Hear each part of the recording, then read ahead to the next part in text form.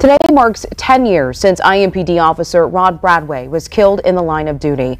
Today, officers and family met at the department's Northwest District headquarters this afternoon to honor him. Fox 59's Russ McQuaid shows us how the community is keeping his memory alive. Russ?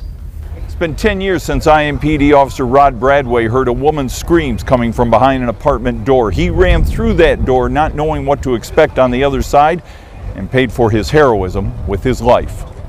On September 20th, 2013, by himself with his backup officer several steps behind, Rod Bradway rushed up to the second floor of an apartment building where a man had been holding a woman and her 11-month-old daughter hostage for several hours.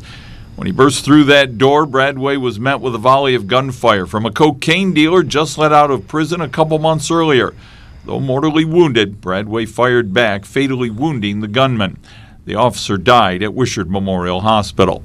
Today, IMPD unveiled a monument to Bradway's memory and renamed the street where his fellow officers report for work every day as the officer's family looked on.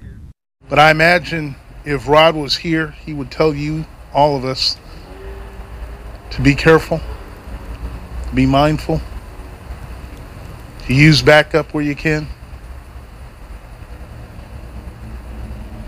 and to be safe.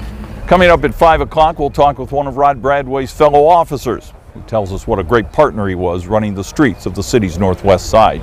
At IMPD Northwest District headquarters, Russ McQuaid, Fox 59 News.